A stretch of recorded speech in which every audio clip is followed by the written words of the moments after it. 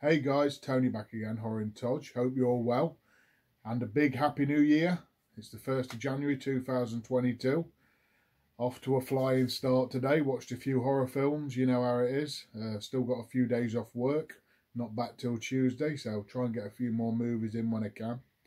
And today I'm coming back with my top 10 horror films of 2021. So this is only my opinion, guys. There's been lots of horror films this year. Loads and loads. I read somewhere that between like horror films, independent horror, indie horror, shorts and stuff like that, I think there's been over 1,500 that you can put in the horror category. Now I haven't watched, nowhere near that many. I suppose no one has really, but there's been lots of horror about. I think it's been a great year for horror. Some good cinema moments, and yeah, just absolutely fantastic. With Shudder and Netflix and Amazon Prime, all stuff like that. You get lots of good sort of independent horror and sort of Shudder originals, Netflix originals. I just think it's been a great year for horror, and I'm looking forward to what 2022 is going to bring. So we'll get straight into it, guys. I'll just run off a few. I've watched like loads of what didn't make my top 10, but I've been to the cinema to see like Old, the M. Night Shyamalan film, which was a decent film. The Conjuring film, The Conjuring 3, which I really liked, but it didn't make my top 10. I've seen all sorts of other ones, Fear Street on Netflix, Power on Shudder. I thought that was really good.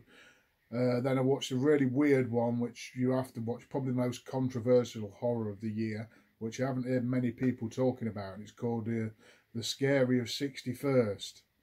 And it's a really strange film about like a Jeffrey Epstein sort of conspiracy film, which we know he didn't conspiracy what he done, but it was like satanic and there was like possession, and it was just really sexual, really controversial film in the royal family aspects as well. It's if you've seen it, you know what I mean. But really strange film, that one, and loads of others. Loads of films I wanted to see as well. I didn't get around to seeing The Night House, which I think probably would have been up there for me, but I'll get round to it in the next few weeks, and loads of others probably that I haven't watched. But we'll get straight into it, guys.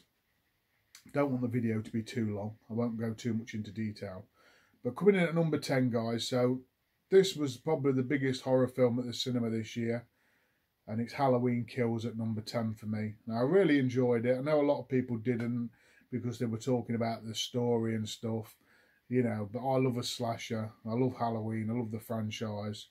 And I love, obviously, Michael Myers. And I just went there, for a good time, popcorn film, just watching Michael tear people to pieces, and it delivered on that fact. You're not going to go there getting the Schindler's List, you know what I mean? It's not going to be, Oscar performances or anything like that, or, storytelling. It didn't need to be really. I was just more bothered about how many kills Michael got in and stuff like that. I know people were bothered about the storyline, how all over the place it was, which it was in parts, but who cares? It's a slasher film. Did I care much about the other characters like Tommy Doyle and that coming back? Probably not. It didn't bother me who Michael killed, as long as he was going around, doing all the good stuff, tearing people up. But yeah, it was number 10 on my list this year. Like I say, this is only my opinion, guys. It could change after I've watched these films a few times. But yeah, I just went with Halloween Kills at number 10 for me. Then at number 9 was one I watched pretty recent over the last couple of months, and it's filmed from Scott Cooper. It's called Antlers, and I know a lot of people probably haven't seen this, but this is a real dark, sort of stirring film, slow burn, about this young boy. He's sort of at school and the teachers are sort of worried about him, and it's sort of I don't know, like a folklore tale about this monster, and a bit like the Wendigo sort of thing. And yeah, a bit of an Indian, but it's just really dark, really stirring, and the monster is actually quite cool. So I really enjoyed this one, guys. Great film. That's at my number 9, Antlers. At number 8, guys, is a crazy sort of film, I would say. I've watched this twice now, And at first when I watched it, I was like, what the hell? And it's a film by Vladimir Göransson, I think that's how you say it, Icelandic film, called Lamb, A24 film. Now, I know probably a lot of you have seen it now, but this is a really strange one. It is, I suppose it is horror in some aspects, but a lot of drama aspects in this up until the final third.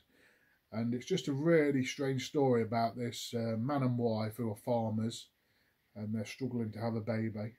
And a newborn lamb is born on their sort of property, on their farm. And they sort of take it in as their own.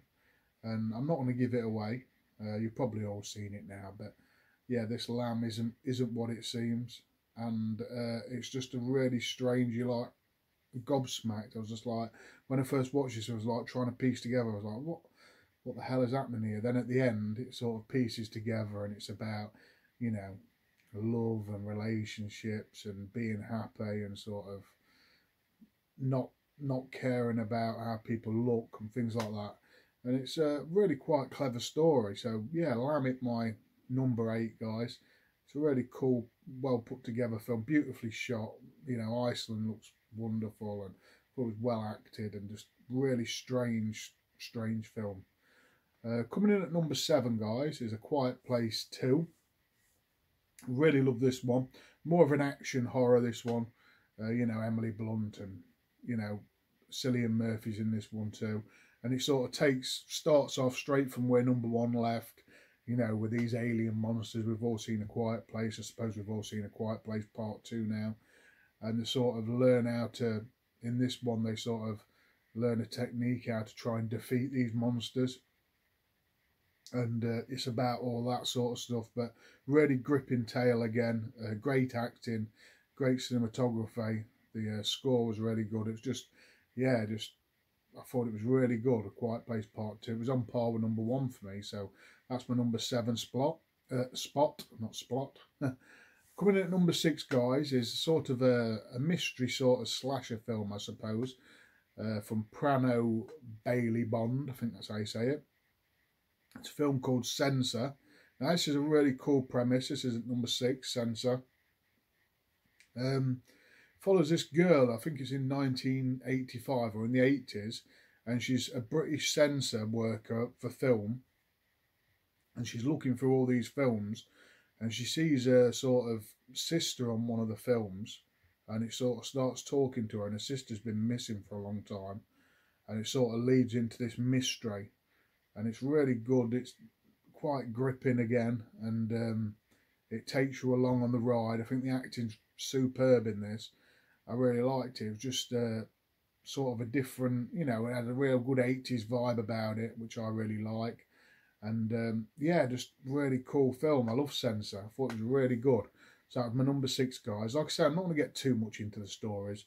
Coming in at number 5. Now, this probably, for some people might say, is a 2019 film, 2020. But it's actually released in this country anyway in January 2021. And it's Rose Glass's Saint Maud. So I really enjoyed this. I know a lot of people didn't. So this is my number 5, guys, Saint Maud of the year. Really another strange sort of art house film where this in-home carer goes to look after this ballet dancer, I suppose.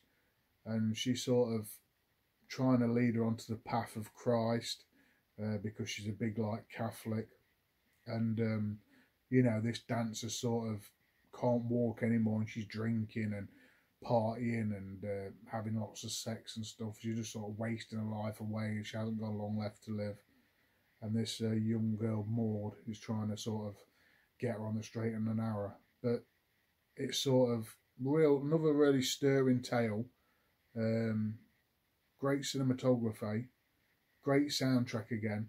Some of the music in this is, yeah, it's really good. And I think Rose Glass, for her first film, done a great job of sort of, yeah, not keeping you entertained like an action film, but it kept me riding along with the film, wanting to see what was happening. And that ending, you'll know about the ending if you've seen this film. It was just like jaw-dropping ending. It was absolutely mental. But Saint Maud I really loved, so that's number 5.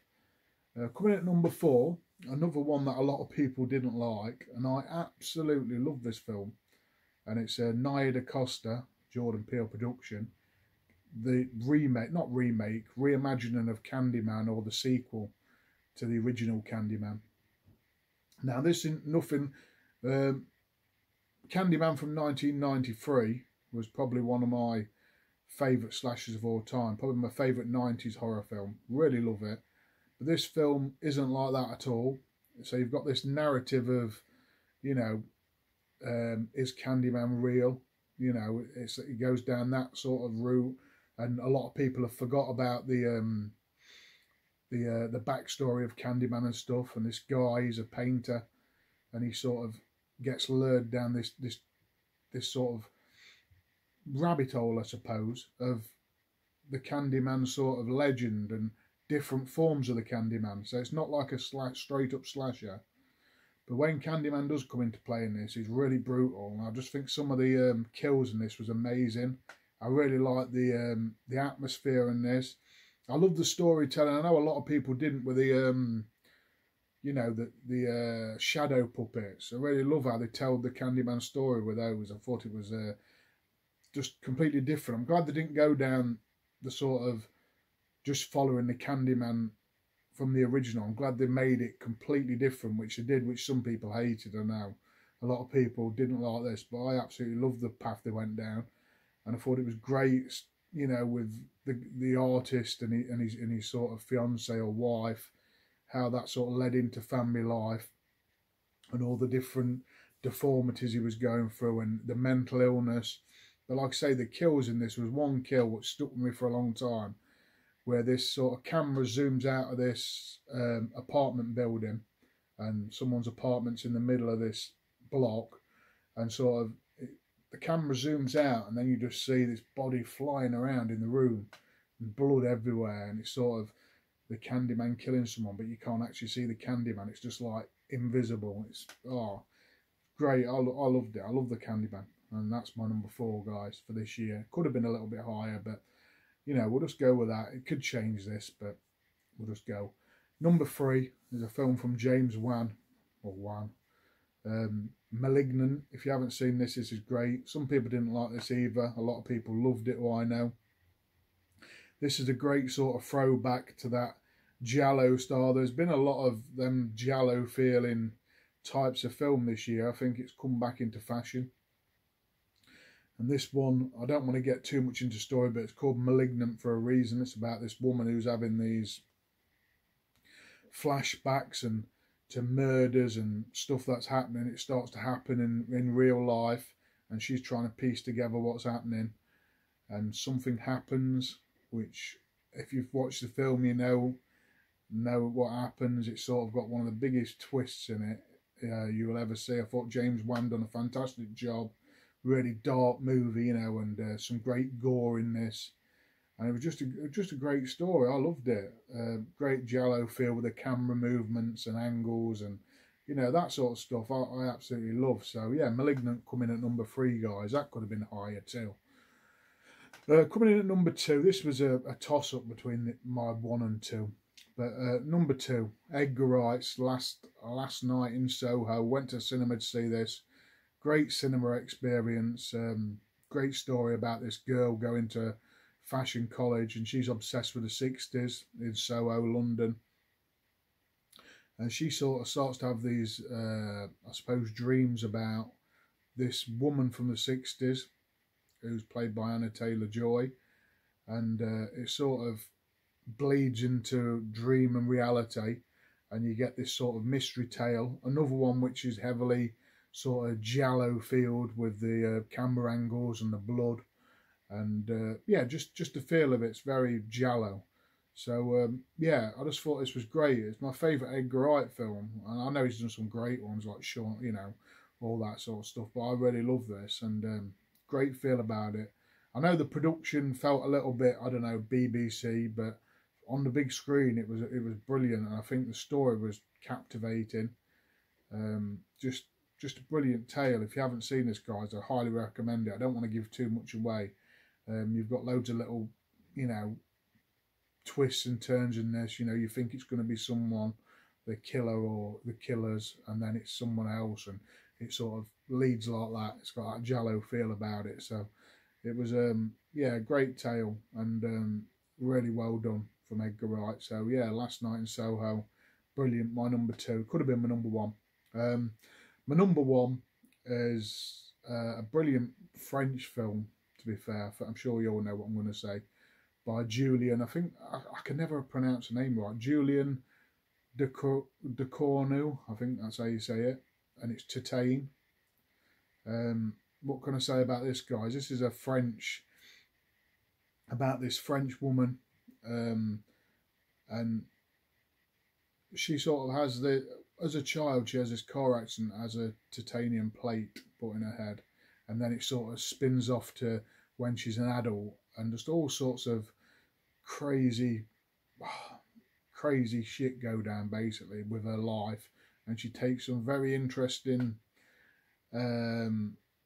paths in life, let's say. It's very sexual, it's yeah, very provocative, very gory, very brutal, and just some of the subject matters it touches on. But I think the acting was superb, and the direction. You can take this sort of, it's one of those sort of films where what you can take anything you like out of it. So do you think it's about mental illness, or, you know, is this stuff really happening, or, you know, it's got that good mystery feel about it, and it's just one of those films what I love, what are absolutely berserk, and you're just like, what the hell. I don't want to get too much into story, but some of the gore in this is great, and like I say, the lead lady is fantastic in this. She really is. She really deserves I don't know, some praise. But yeah, I just found it captivating. I've watched this twice now, and I'm just like, oh, bloody hell, I love this film. So that was my number 1 this year. Like I say, I haven't watched a lot of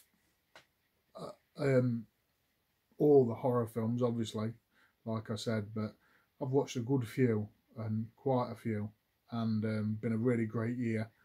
Like I say, this list could change the more I watch these films. You know how it goes. Some of these films I've only watched once, so the more I watch them, it could change. But this is just my view at the minute, guys. So get in the comments, tell me what you think, if I'm mad, or if you like my list, if you've seen any of the films, if you dislike any of these films, if some films what I haven't seen you might have seen, just put them in the comments, guys, and I'll try and get round to watching them. So like I say, Happy New Year from Horror in Todge, and I'll catch you all for the next video, guys. Thanks a lot for watching.